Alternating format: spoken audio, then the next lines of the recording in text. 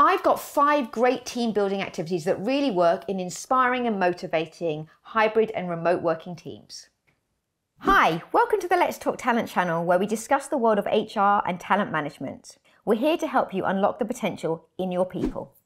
How do we motivate and engage teams that are working remotely or even in a hybrid context, and take things away from the day-to-day, so the team meetings or the one-to-ones that you're already running?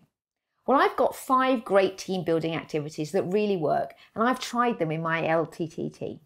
The first is the 6-word story. This links why you exist, your purpose and your passion, and allows the team to come up with that directly, but it has to be really succinct.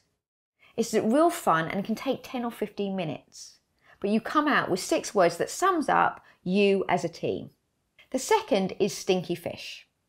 Now, we've used that most recently with a big team of people that didn't really know each other, and you might start that when you're forming a team. So with stinky fish, it's really thinking about the worst thing that could possibly happen, and it's allowing everybody to have their say.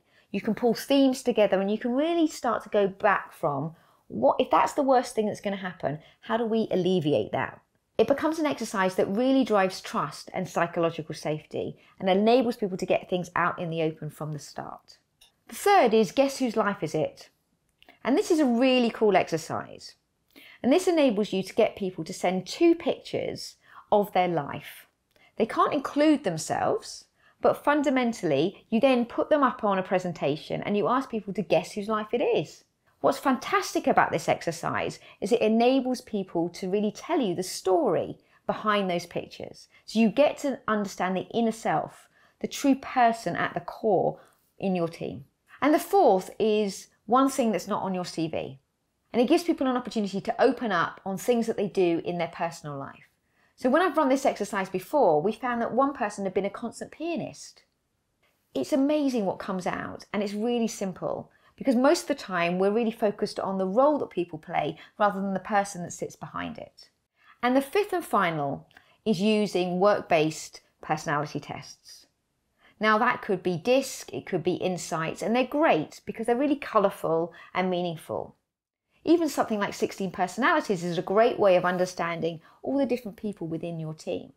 They're deeper and they take longer, whereas the exercises that I talked about before are really quick and easy to operate and facilitate. So there are my 5 brilliant exercises that you can use within your team to drive motivation and engagement.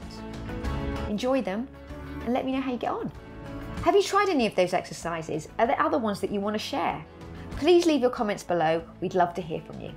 If you found this video helpful, please like and subscribe for more useful HR and talent management video content. Hope you enjoyed this video. See you next time.